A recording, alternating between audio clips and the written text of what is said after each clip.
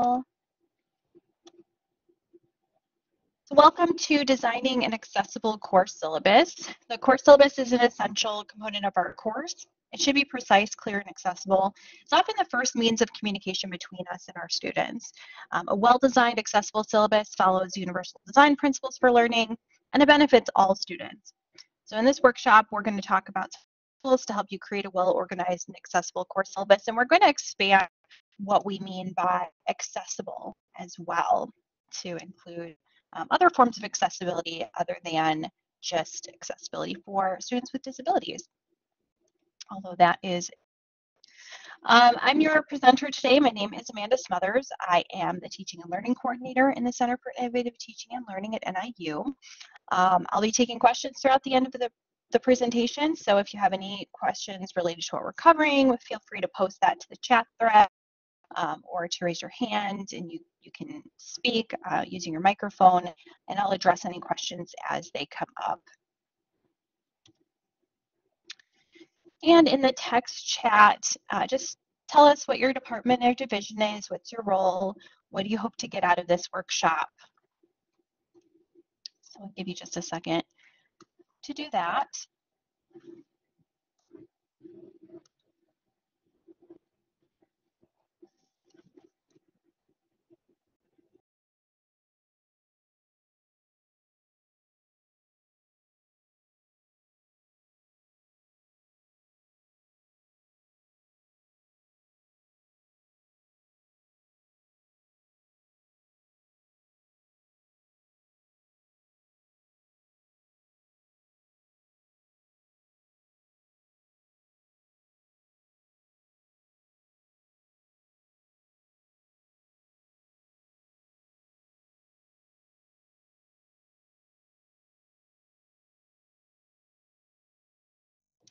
And then in addition to that, if you want to just share a little bit of a check-in, I do this with my students when I'm teaching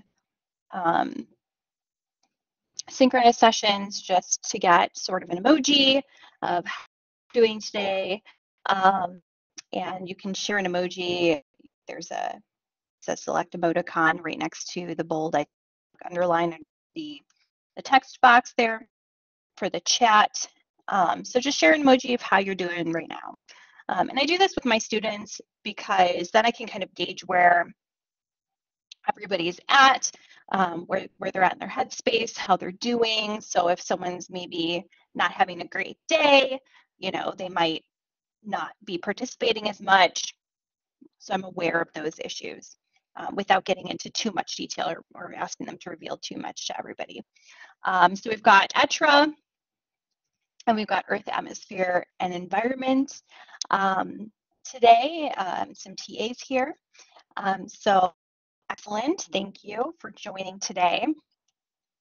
And I'm sure we've got many more hopefully watching this afterward too. We've got some positive emojis going on, which is great.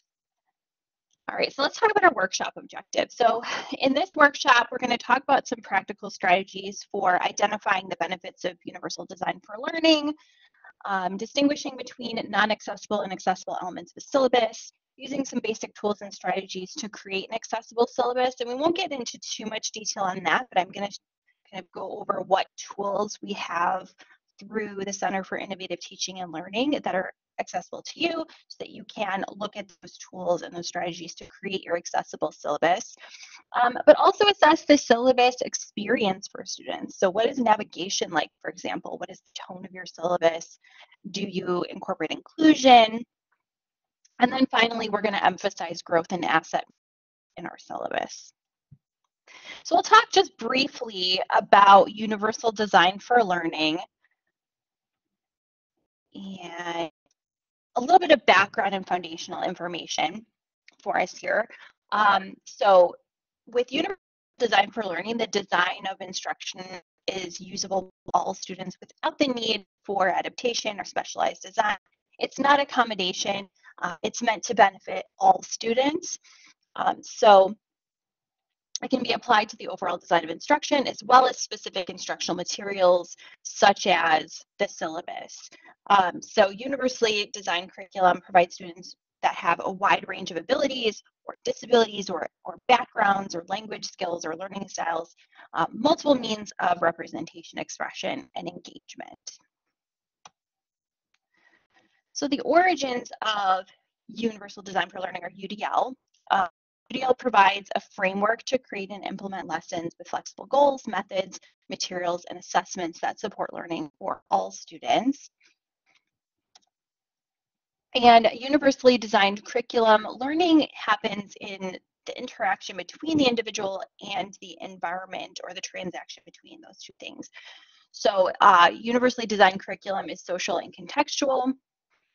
For that reason, it's important to understand how a person's knowledge shifts and changes as they interact with their environment. So a single class might include students who struggle to learn for any number of reasons. That can include a learning disability, it can include a sensory disability or a physical disability, an English language barrier, a cultural barrier, a custom barrier, emotional or behavioral issues, or limited access to or experience with technology. So universally designed curriculum is providing for those learners those wide range of abilities or ages or disabilities or backgrounds, so that everyone has an equitable learning experience. So what does this have to do with the syllabus?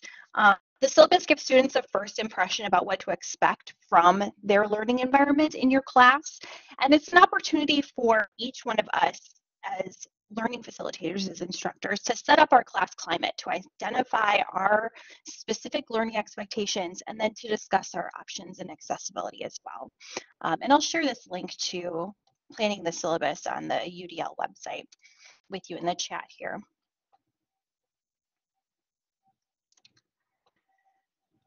So on that page, you would find information about the different components of Universal Design for Learning and how they connect to the syllabus. So for the recognition network, we start from the left, providing multiple means of representation. So we're going to be explicit about the ways in which students can access our content, textbooks, slides, our course website, videos, where to find background information, and give students some examples there. For the middle there, the strategic network, we're providing multiple means of action and expression. We're using the syllabus to communicate our regular routine so that we can establish expectations for our students, to outline the timing and the format of our assessments, to offer resources for students to be able to manage information. And then finally, the affective network. So we're providing multiple means of engagement with this. We're outlining our learning goals and objectives. We're outlining the relevance of the content and any opportunities for choice within our course. For example, choice for how they want to be assessed. So writing a term paper versus creating a presentation or doing a multimedia project. So let's talk about accessibility specifically. So one way that we can accommodate students is to include resources and statements that address students with differing needs. So these are just some examples of those statements or those resources that we can provide students with. So the Americans with Disabilities Act statement, bystander intervention, Disability Resource Center, et cetera. So our campus welcomes all students. We are committed to providing a range of specific students' needs and accommodations. And the U.S. Department of Education and Higher Learning Commission actually requires that all courses have a syllabus that's made available to each student who's enrolled in their course by that first class meeting. So at a minimum, regarding student accommodations, also by at least at our campus and NIU, we have to include the Americans with Disabilities statement, the ADA statement. But you can also add a statement requesting that students with disabilities contact you regarding their accommodation needs, and point them to the Disability Resource Center for official accommodations. The ways that NIU accommodates its students, and we have the examples of these statements and resources on our syllabus toolkit, which I'll show you around in a bit. You could also include, any personal statements that you want to include, any inclusive statements, something about how student success is important to you, that any student who has a circumstance that might have some impact on their work in the class and might require special accommodations for, to contact you early in the semester so that you can make those accommodations for them in a timely manner. And I will provide you with some links to these resources in my follow-up email as well. So there are some other statements to consider using in our syllabi, including these inclusive statements. So we've got the NIU Office of Academic Diversity and Inclusion has an online faculty toolkit where you can find a range of inclusive statements that we recommend that you include in your course syllabi. So it provides some resources on navigating classroom dynamics, creating culturally responsive teaching. It's not required to be included on your course syllabus, but including these statements can provide, an educational experience that includes everyone and can create that tone for your course. So let's take a look at the syllabus toolkit. So I'm going to stop sharing this and then start sharing my screen so that I can.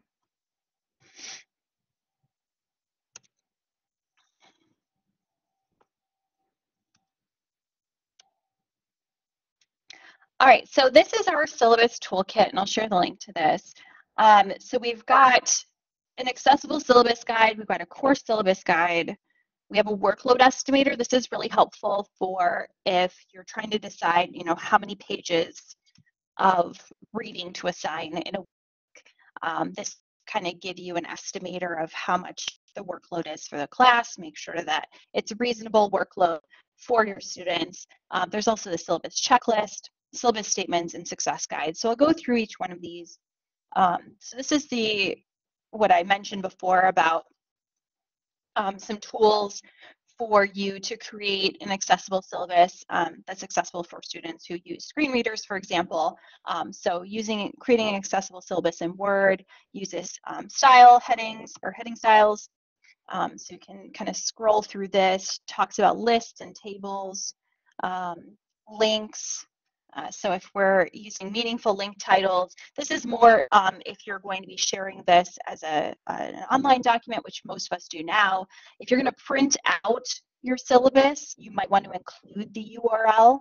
Actually, you should include the URL for a printable syllabus. If you're going to be handing out hard copies of a syllabus, if that's something that you do, then you want that URL because they can't click on a piece of paper.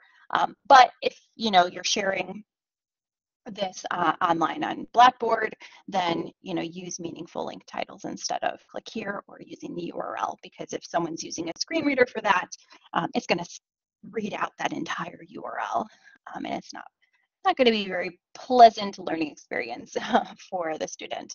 It also talks about images here, columns. There's the accessibility statement that's required for all NIU syllabi. And then also about checking accessibility. There's a check accessibility feature in Microsoft Word. And then it also talks about PDF conversion. So some of the concerns around converting into a PDF. And then if you really do need or want your syllabus to be PDF, how to make it accessible, because just saving as a PDF does not necessarily make your document accessible to students with disabilities. So there's some additional resources there at the bottom, and also learning more about technology accessibility, a link there. So the next guide that we have is our course syllabus guide. It talks about creating the course syllabus, student-centered syllabus, which I'm going to talk about today as well. Creating a learning community, developing your syllabus, what your goals and learning objectives are. And sometimes, I know as TAs, I was a TA at NIU for 7 years. So I know, departments sometimes have learning objectives for your course that are already set. But you might have some control over your module objectives or your unit objectives, and connecting those to the overarching course objectives. Also designing around those learning outcomes, how you can shape your course schedule around those outcomes, activities, grading system, textbooks. And something to keep in mind with textbooks is that we have open educational resources and materials available through the university library. So there's a guide there. So that's one way that we can make our courses more accessible to students is by using free or low cost course materials. It also talks about the course syllabus and then some more nuts and bolts on developing your syllabus there and the layout. So I mentioned the workload estimator. I'll give you kind of a little view of that. So you can look at what's the class duration, how many pages per week, what's the page density. So that'll account for different types of texts that you might have them read, difficulty and purpose. Looks at writing assignments, videos and podcasts, discussion posts, exams. And then you can end class meetings and you can estimate the workload for your course and make sure that it's reasonable for students and doable. There's also a syllabus checklist here that includes all the things that you need to have in your syllabus. There are the syllabus statements that I mentioned. So the only run that's required is the ADA statement. There's also a bunch of other statements, some general statements, as well as some inclusion statements and statements that are specific to online or hybrid courses. So definitely recommend taking a look at those and considering including those in your syllabus too. And then there's also some success guides here on being productive, studying smarter, reading better, being active in class that you can share with your students. You can share this as a link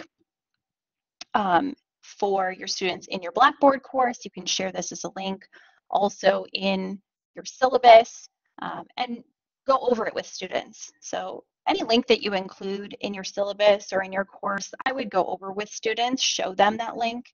Don't rely on them to find it and just magically click on it and know what it is. So that's the syllabus toolkit. And I will start sharing my PowerPoint again.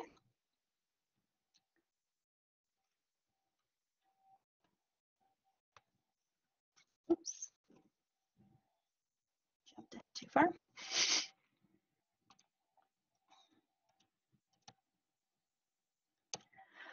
All right, so making your syllabus accessible. So what is accessibility? Just generally, it means making sure that your content's available to as many people as possible, especially individuals with hearing, visual, and cognitive disabilities who often use assistive technologies. So beginning on January 18th, 2018, NIU implemented a policy for producing, developing, maintaining, and using technology. And I'll share that with you in the chat. Oops, go back there. And hopefully that link works. I did not double check that, but if it doesn't, I will send you an updated link. So all electronic and information technology has to be accessible to people who have visual or hearing disabilities or who cannot use a mouse or a keyboard. So that applies to everything from online course materials to videos shown in class, thank you, Anika, or assigned outside of class, to web applications like MyNIU, things like blackboards, to copier printers. So even if you haven't had a student who is blind, for example, or who has vision, or who is hard of hearing, or who is deaf in class, now is always the time to make all of our course materials accessible, and the DRC, the Disability Resource Center, can work with you to, for example, caption videos, to create accessible documents when you need them. We don't want to just wait until we have a student who identifies or presents themselves to us with a disability to make our course materials accessible, because then we're going to have to, do a whole lot of work in a short period of time to do that, rather than just making our work accessible from the start, so that we don't have to worry about that. We already know that anybody can access our course materials. So I did point out in the toolkit the accessibility checker utility in Microsoft Word. There's also an accessibility checker in Adobe Acrobat X Pro, and if you work for NIU, you should be able to talk to IT about getting that installed on your work computer. because we do have a license for Adobe Acrobat X Pro. So that's if you want to make your PDF files more accessible. So just some quick tips for accessibility in documents. We always want to add alternative text to images, to pictures, clip art, charts, table shapes, embedded objects, video, audio files. That provides an audible description of any non-text object when an individual who's using a screen reader hovers over that image with their cursor, or their screen reader is going, it'll read that image. It's also shown, or alternative text is also known as alt text. In most programs, you can right-click on an object or on an image and then select format to enter the alternative text, or you might have to press F1 or help to find out how to enter that alternative text. Styles also are mentioned in the toolkit. That's using whatever your word processing program's built in or custom style menus are when you're creating headings and lists, and using them to organize your syllabus, particularly in Microsoft Word. If you use styles for headings, then your students can actually view the navigation pane, and they can see all of the headings, click on a heading, and go to that part of your syllabus. So that's something neat to show your students too. They might not know that they can do that. So you can show your students, hey, if you need to find information about X, go here, look at the navigation pane, click on a link, and you'll go straight to that part of your syllabus. Also, using column header, rows, tables is important. Meaningful hyperlinks, as was already mentioned, so descriptive text rather than hyperlink text, URL text, avoiding using blank cells for formatting or paragraph marks or spacing between lines or paragraphs too, because that can create a stutter sound on a screen reader that can become really annoying for our students who are using screen readers. We also want to include closed captions for all audio files. So make sure that anytime you're including an audio or a video file that it is captioned. Captioning is best because then they can see the captioning as they're looking at the video. Transcripts are also nice, but they don't have the benefit of lining up with the video while they're watching. So also utilizing the accessibility check tools. In most programs, they have accessibility checks, and we already talked about Microsoft Word having that, and Adobe Acrobat Pro X. And then also adding a space or a small image or text bucket at the start of the document with an accessibility disclaimer. So that tells readers who and where to contact for assistance with that document if they have any difficulty reading or understanding it. So some additional accessibility considerations that I want to go over are not specifically about students with disabilities, but more about accessibility in terms of inclusion. So one of the things that makes a syllabus accessible is when we design it for the ease of finding information. Using those styles, the heading styles, definitely helps with that. You know, when I found that I got a lot fewer questions on course policies or things that students could find in the course syllabus when I started organizing the information in my syllabus, not by what I thought was the order of importance of that information, because that's not intuitive for students. So if they need to find information, the easiest way for them to do that is if the information in my syllabus is in alphabetical order. So I try to keep my headings in alphabetical order. I keep, you know, some of the same things on the front page: contact information, course outcomes, those kinds of things, you know, course textbooks. Those things can stay on the first page, but then once I get that kind of nuts and bolts stuff out of the way, then the rest of my course policies, I personally like to put in alphabetical order. And then I also show my students how to use the navigation pane in Microsoft Word to navigate the document as well. So they have a couple of different ways of navigating that. But design for the ease of finding information. Make sure that If a student has a question, yes, it's in the syllabus, but if our syllabus is 17 pages long, are they going to reread the entire 17 pages to try to figure out where that information is? Or how can we best design our syllabus document so that students who have a question can easily find that information? Something else that we want to think about is growth and asset mindset. So these are two different things related. So growth mindset conveys to students that the instructor believes they can grow their abilities if they put in the time and the effort, if they use success strategies, if they reach out for help when they're struggling. An asset mindset sees all students. This is more of like our mindset as instructors. So we see all students as capable of learning. We still have high expectations, but we see them as capable of learning, and we want to use students' strengths to help them succeed with our challenging curriculum. So for this asset mindset to work, we need to get to know our students well enough that we can help students see their own strengths and their existing knowledge and work with that. So see them as valuable resources, not just as vessels to fill with our knowledge, but they have their own existing knowledge and skills as well. So in other words, our asset mindset is looking at our students and what they bring with them as strengths, embracing those strengths and experiences, and then helping them move forward with high expectations. On the other hand, we have deficit mindset, which is focusing on what students lack. So in other words, we're looking at their weaknesses and not what they have to offer. Yes, we do want to find out where their deficits are so that we can address those, but we don't want to see them as just deficits. We want to have that growth mindset. We want to see, okay, well, here are some gaps in our knowledge. How can we use your strengths to improve your learning and get you to grow? A fixed mindset is believing that intelligence and ability are innate and that we can't change it.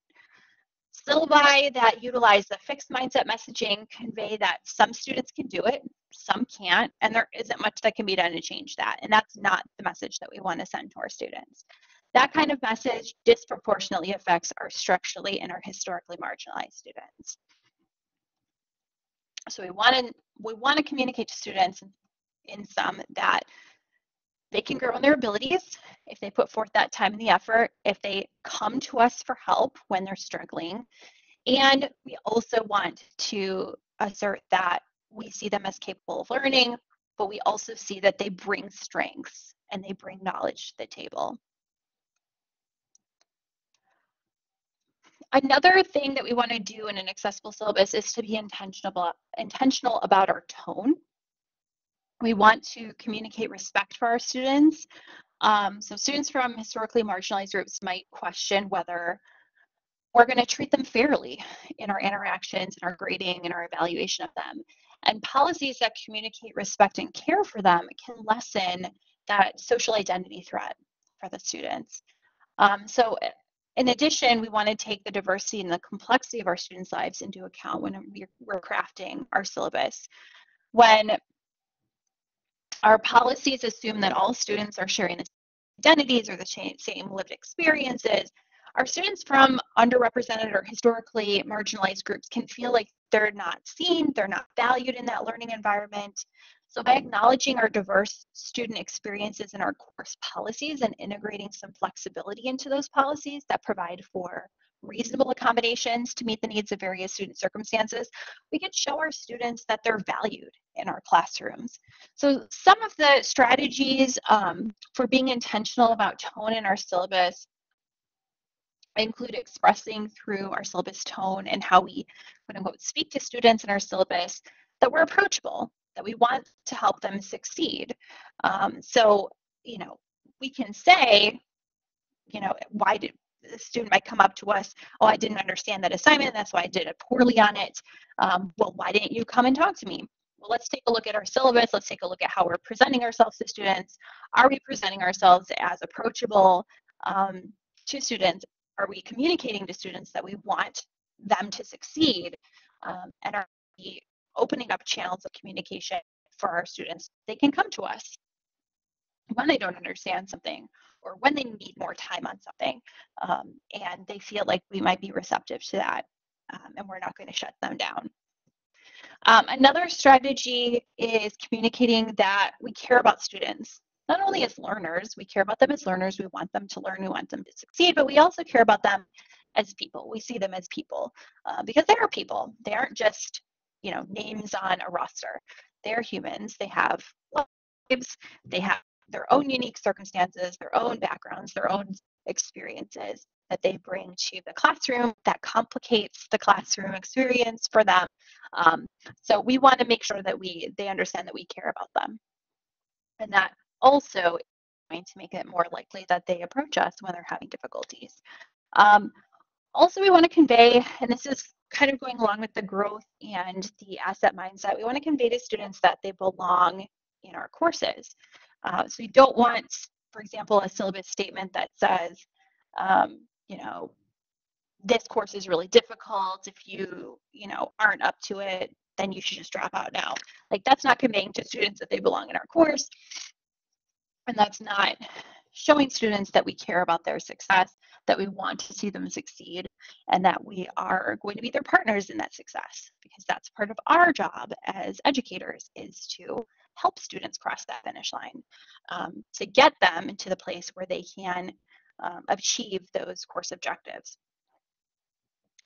Master course objectives. So we want to convey to students that they do belong in our course. And that might be, something that we do overtly.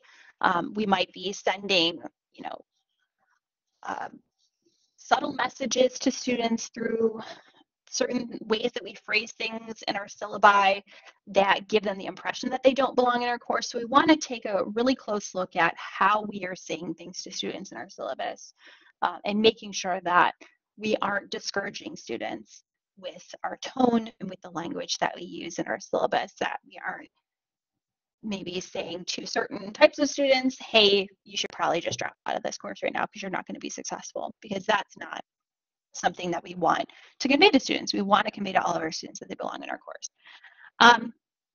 We also want to value the wealth of students' diversity and experience and perspectives, and that goes along with the asset mindset. So, valuing their experiences, their perspectives, allowing them to bring that into the classroom and to share that with their peers, to share that expertise that only they have, and to learn from each other in addition to learning from us. Also, we want to normalize that students are going to face challenges in our course and in general. And we also want to normalize seeking support and utilizing resources available to help students overcome those challenges. So students who are from, historically marginalized groups might feel hesitant about seeking support or utilizing resources that are available to them, because they might already feel like they don't belong, and we want to alleviate those feelings, to make them feel like they do belong.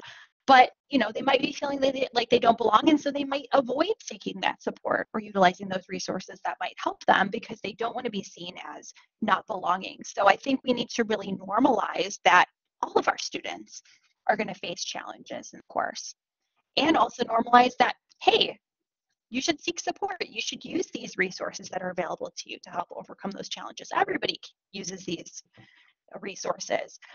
So, making sure that students know that that's normal, that it's not just them, that they do belong. And then hopefully they will take advantage of those resources and seek out that support. And then finally, I've been guilty of this myself, including a laundry list of blaming statements or should nots based on my students' past behavior. I had, this problem in this class, so next semester I'm going to put that in my syllabus so that I don't have that problem again. But what that just ends up becoming is this bloated syllabus with a bunch of blaming statements or a bunch of things that students shouldn't do. And what that says to students is, I assume that you're going to do this bad thing. So don't do this bad thing that I assume you're going to do. It's not giving students the benefit of the doubt. It's not welcoming to students. It's not, approachable. It's not showing that you care about students. So we want to give our current students, the benefit of the doubt. We don't want to admonish them for our prior students' perceived transgressions. We want to have, policies that are going to kind of help us create a welcoming and safe space for our students. But we don't want to just start going crazy with a bunch of policies based on, this one class I had this problem with, or this one student did this one thing. So now I got to put that in my syllabus to make sure that nobody else does that. So we want to make sure that our syllabi are, the tone of our syllabi is caring, is approachable, and conveys belonging to our students. We can set parameters for, code of conduct. We can link students to the NIU's code of conduct. But we also want to extend grace to our students and give them the benefit of the doubt and tell them, I trust that you're going to be a partner in your learning. Another thing that, and like part of this got, of course, obscured here, but another thing that we want to do in an accessible syllabus is to promote identity safety. So in an identity safe classroom, students from diverse identities and backgrounds feel welcome.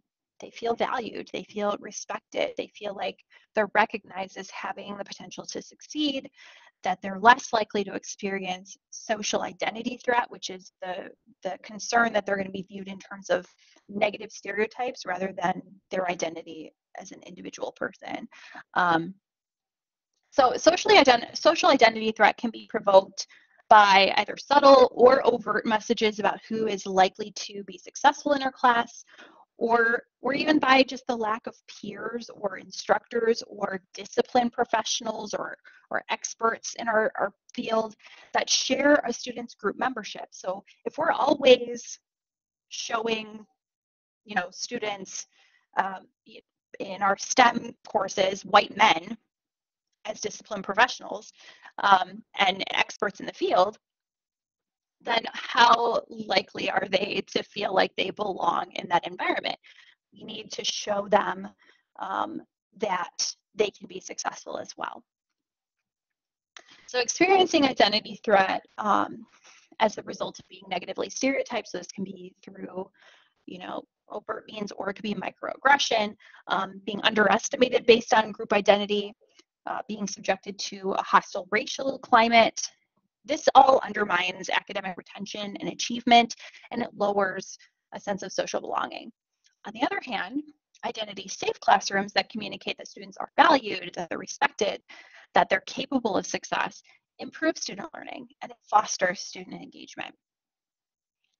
So a few strategies that are going to help us promote identity safety in our classes include establishing norms for course conduct that include the reinforcement of civil and respectful communication, acknowledging and valuing the diverse identities of our students, providing information on historical and social contexts that have systemically marginalized student groups, so we can shine a light on barriers to success that are not students' fault, and then we can work to maybe dismantle those systems as well in whatever way we can in our own class. And also using inclusive teaching practices regularly. So not just, having that in our syllabus, but also living that in our courses, right? And then reinforcing those inclusive climate messages throughout the semester. Some pitfalls that we want to avoid when we're promoting identity safety include inadvertently creating an unsafe environment by promoting this idea of unrestrained freedom of expression. So we want to have that respectful and civil communication. Another pitfall is mistaking creating a safe environment with creating an environment in which students are always comfortable. So students aren't necessarily supposed to always be comfortable in an educational environment. They should be challenged. They should engage in self-reflection. That might make them feel uncomfortable at times. So for example, maybe our students might become aware of their unearned privileges and advantages, and that might make them feel a little bit uncomfortable, and that's okay. And that's not saying that, our students who do not have those privileges, who are from historically marginalized groups, should feel uncomfortable in the classroom because of those being marginalized. Those are two different things. But we can challenge ideas, we can engage in self-reflection, and that might be uncomfortable at times, and that's how we grow. Another pitfall to avoid is overcorrecting. So for example, realizing that I call on one type of student a lot and then overcorrecting and then never calling on that type of student and calling on a different type of student all the time. Another pitfall might be placing the burden on students from historically marginalized groups to speak for or be a spokesperson for their. We don't want to put that burden on our students. We want to focus on students as individuals rather than asking them to be representative of their groups or singling them out to represent their groups and their perspectives. And then another pitfall, final pitfall, is not being open to criticism. So ourselves, criticism from students. So if we get defensive, if students point out when our efforts at inclusion are falling short, that doesn't help us grow. We want to listen to, we want to acknowledge, and we want to address students' concerns. And also recognizing that if students are coming to us and giving us this feedback, that actually says something good about us because they feel like they can approach us about that. We've created that environment where they feel like they can come to us and express that they're not feeling included or that we're falling short. So I think that's kind of a positive and a negative. So they can come to us. We need to listen to them. We need to acknowledge them, and we need to address their concerns. And we need to make sure that we are constantly reevaluating. So we want to, just like we're going to challenge our students, challenge maybe their preconceptions, engage them in self-reflection, we also need to do that for ourselves. And then we also want to make our syllabus student-centered. So student-centered course policies promote equity in our courses. They communicate respect. They consider the diversity and complexity of students' experiences. And they are created in such a way that fulfilling them doesn't place an undue burden on students from any individual identity group. So developing student-centered course policies is one of the most effective things we can do to promote equity in our courses. Ensuring that our course policies and our practices acknowledge and accommodate the lived experiences of diverse student populations can help us close those outcome gaps by helping to ensure that students' engagement and performance isn't negatively impacted by, for example, a lack of access to resources and support that's going to help them succeed, even when their life circumstances present obstacles to education. So our course policies need to acknowledge students' lived experiences. They should be written to work for all students. And that'll help to promote students' engagement in courses by lowering that identity threat that we just talked about, by promoting student engagement, by increasing their sense of social belonging. And that's particularly true among underrepresented or underserved student groups. So to make our syllabi more student-centered, we can follow a few steps. We first want to identify what are our student groups on campus. Our classes are likely going to reflect the broader campus community, so we want to know who's in that community. And then we want to review our course policies through the lens of each of those student groups to make sure that we're not inadvertently disadvantaging or burdening students from historically marginalized groups. And if we have trouble with that, sometimes we can't see past our own identities. If we have trouble with that, we can, have a few students, some of your former students or your GAs, fellow GAs or other faculty, take a look at your syllabus to see where there might be some equity issues there, where we might be blinded to those subtle issues in our policies. We want to then omit policies that are inequitable and or add policies that address unmet needs of student groups. So for example, if we've got a lot of students who are caregivers, in whatever way that is, they either have children or they're taking care of younger siblings or they're taking care of older family members, how might we craft our course policies to help them succeed despite the challenges that they might have with that caregiving responsibility? And then finally, we want to compose course policies with which students can actually comply. So in an ideal world, all students would be able to submit their work on time every time. In the real world, life circumstances and challenges happen. So how can we craft a late work policy, for example, that actually works for students and for us, and that takes, the messiness of life into account? So I have heard some concerns in my role talking to faculty about course policies. Um, and one of them is, especially around student-centered course policies, one big question is whether these kinds of policies sacrifice quote unquote rigor in our courses or are not holding students accountable. So when we're considering that question, I think we need to identify what our real goal is for course assignments and policies. Is it to hold students to some arbitrary standard of behavior? Or is it to accurately assess students' learning and mastery of course concepts? I think it's the latter. But also we need to consider what we mean by rigor. So by rigor, do we mean challenging course content? Or do we mean challenging course logistics? We want to challenge with our content. We don't want to challenge them with the logistics of the course. So we don't want to make it difficult for them to learn. We want them to be given all the tools that they need to learn this challenging content that we're giving them. And then in regard to accountability for students, student-centered policies aren't designed to just let students off the hook. They're designed to provide a reasonable measure of flexibility so that students can reach their potential and so that their academic success isn't undermined by obstacles that are outside of their control. So basically, we're providing grace for students, changing our expectations for the quality of their work, or we're not changing our grading standards. We're just removing barriers to student success that are predicated on their life circumstances. So we're actually going to get a more accurate picture of student learning when we employ these student-centered course policies. Another concern is that student-centered policies let students get away with something, or they're letting them pull one over on us.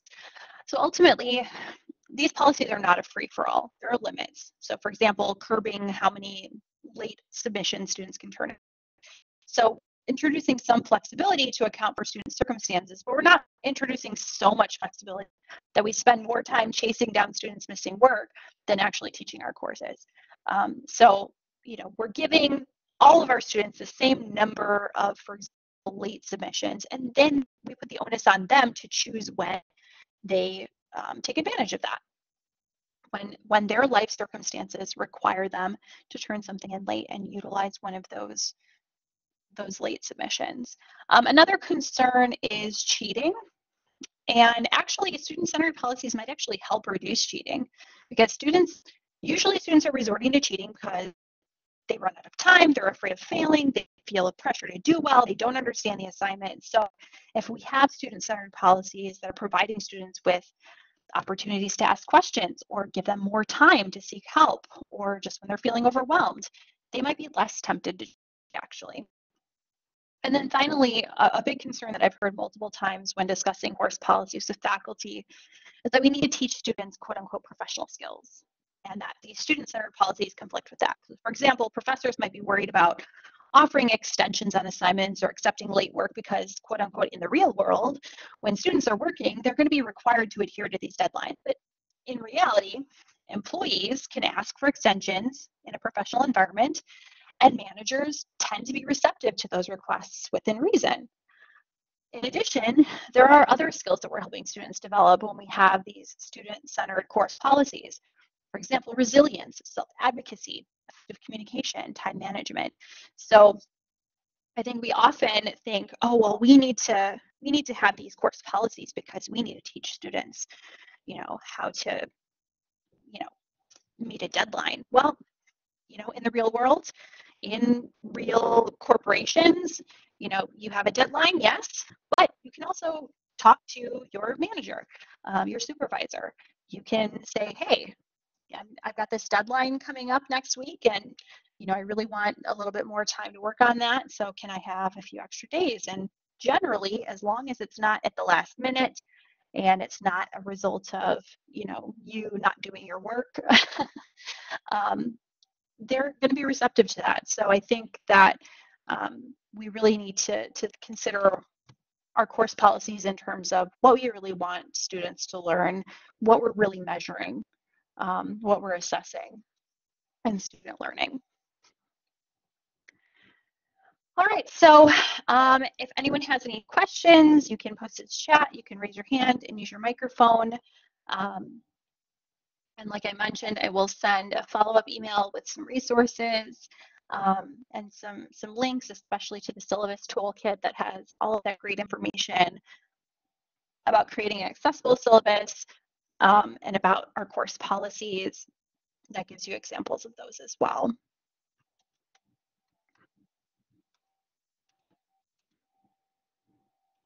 Thanks, Anika.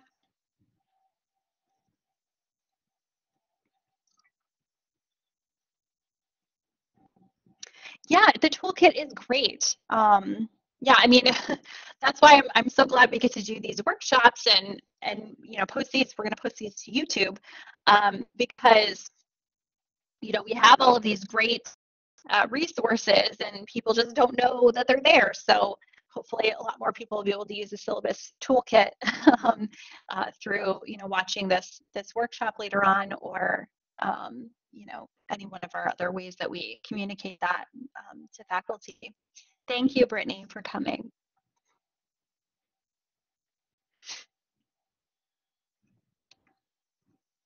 All right, so if nobody has any questions, then we will end for today. Thank you so much for attending today's presentation or for watching this. The fact, again, I'm Amanda's Mothers, and I am the Teaching and Learning Coordinator for Innovative Teaching and Learning at NIU. Please feel free to contact me if you have any questions about accessible syllabi or about teaching in general or instructional technology afterward, and have a great day.